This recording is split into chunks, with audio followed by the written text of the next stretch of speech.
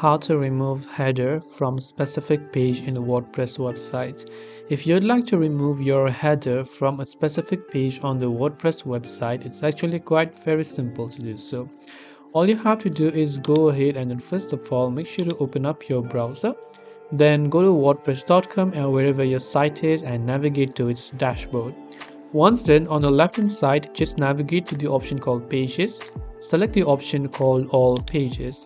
Once you go to all pages, here you will see the pages that you have, and all you have to do is click on the three dots next to it and click on the edit button next to the page. Now the thing over here is that from this particular page, from this specific page, let's say you would like to remove the header so that the header does not show up on this page, whether it is a product page or whatever page it is.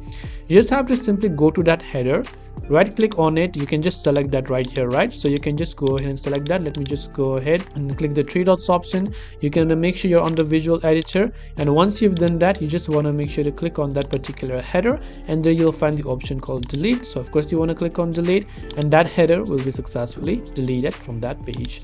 So you'll be able to remove header from a specific page on WordPress website. I hope the video helped you out. If you have any questions, feel free to leave them down. Thanks for watching till the very end of this tutorial, and see you soon in the next video.